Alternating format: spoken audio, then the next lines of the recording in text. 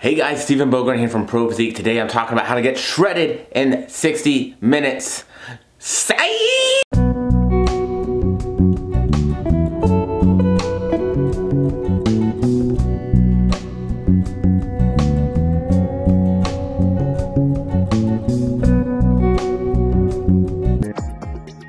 hope you're all having a great day. No, I am not talking about some fitness bullshit, but yes, I am absolutely talking about some fitness bullshit today. And what I wanted to talk about is something that I have coined as a term of fitness propaganda. And it's kind of this generalized idea of what a lot of the times we get sold, what we have to go through, what we have to experience before we start recognizing the things that really work and the things that are actually going to get us to our goals, and just the reality of what fitness and the lifestyle really entails and takes. And I do think that this comes at a very convenient time for most of us, as I know a lot of people out there are getting to this point where they're tired of it. You started your New Year's journey and you really felt like, hey, this is gonna be my year. You had a lot of emotion tied up into it. And that's really where a lot of these things start, is that emotional connection. And whether that means we made an emotional connection with an influencer or somebody we watch online, we made an emotional connection with something that we felt was a story that someone had, or just an approach for something that we thought was really cool or that we liked doing.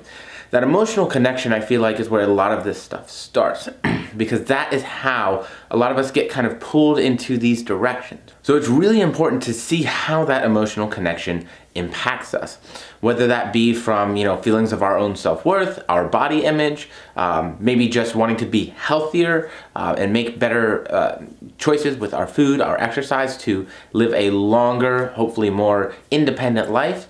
But we want to really understand where these things come from. And then we want to understand what got us in. Now, I think if our concerns are mainly based in health, that's definitely the best place to be. But for a lot of us, there are some other underlying things that can be real motivators for our exercise and our fitness. And as a prep coach, I see this a lot of times by people who are very, very focused on the goal itself as opposed to the process. Now, that can be okay. I wouldn't be one to question why you started, as much as I would be one to say, hey, absolutely, let's get started. That's fucking amazing. That's a wonderful and beautiful thing. But I would say that in terms of our long-term progress, it will be something we may need to eventually look at for what's realistic for you. And so understanding that a lot of people are playing at our feelings of inadequacy, our feelings of discomfort or unhappiness with our bodies, ourselves, our personalities, whatever it might be, they're playing at those insecurities to sell us something. And that is where we really need to be careful. They want to make money off of us. And I'll be honest, I make money off of you guys. That's how I pay to keep a roof over my head, food in my belly, and my dog's warm. And so there becomes this kind of line of where we start bending the truth a little bit too much, to where we're no longer doing you a service as fitness influencers, people, professionals, whatever you want to call us, and where we're doing enough to get your attention, but we're giving you quality information and education. And I think that is a big difference.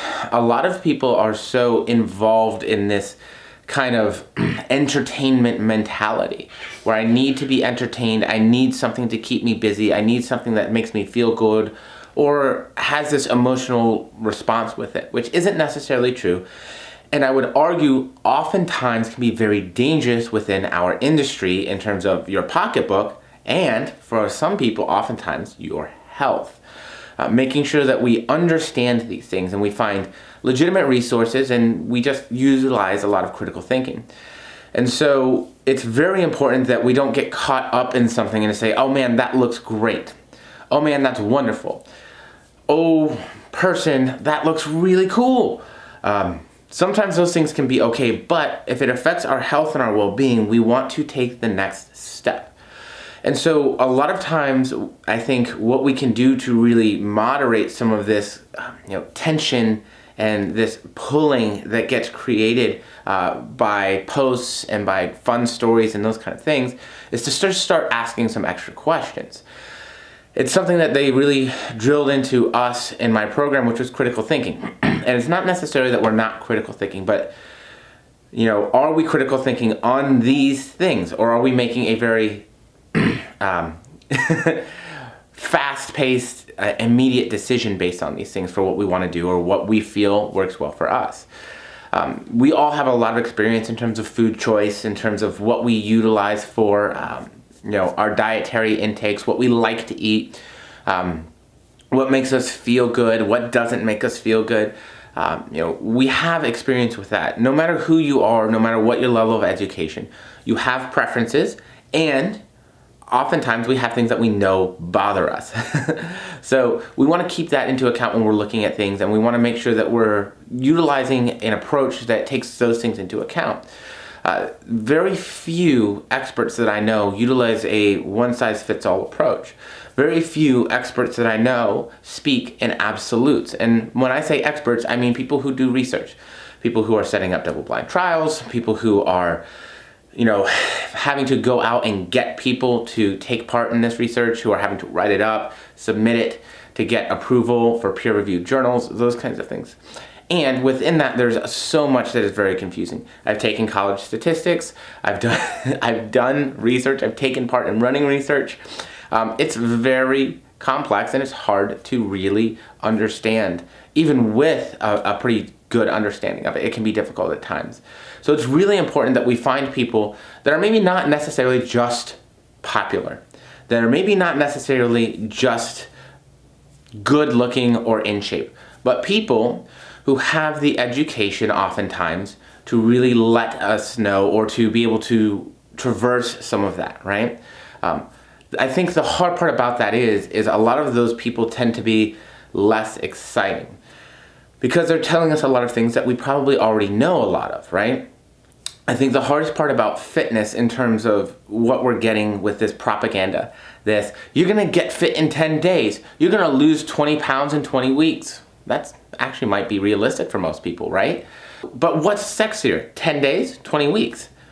What's sexier, lose 20 pounds in a month? Or hey, it's gonna take us about 6 months to lose that if we wanna do it the right way, and we wanna make sure that we're taking care of you and setting you up for success, not only with your dieting phase, but for what comes after. Therein lies the challenge.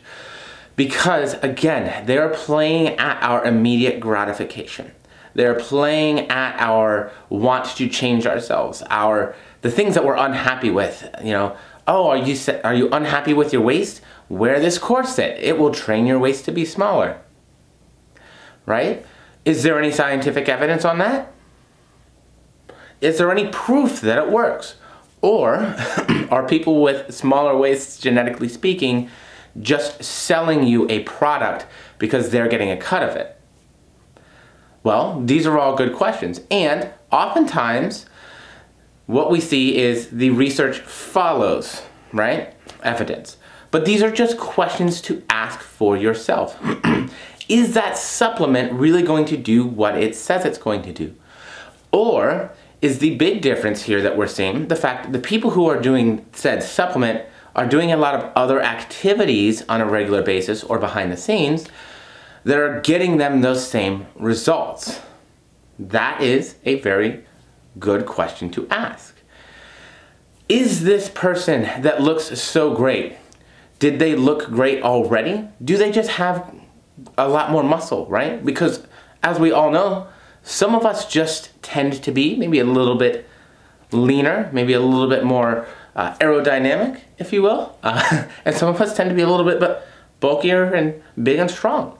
And so we've seen this. So is that person that's made this crazy transformation, that's posting this crazy picture, how old were they in that first picture? Were they a teenager? Okay, well, does that make as much sense to me? Is that as inspiring? And not to take away from their change, but I think for most of us as teenagers, we looked quite a bit different as we did as we got through our 20s and into our 30s.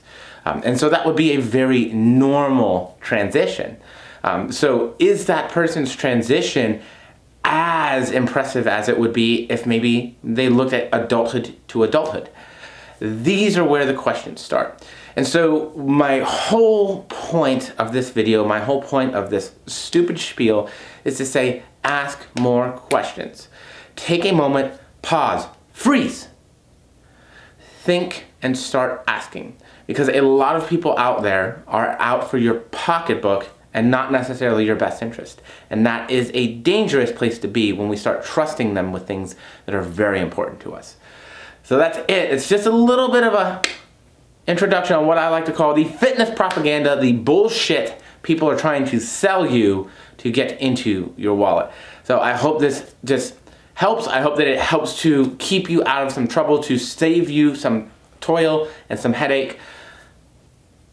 Remember, the year is still young. You still have plenty of time to make progress and plenty of time to really start getting those lifestyle habits in that truly make the big difference. All right, I'm done. Have a great day, y'all.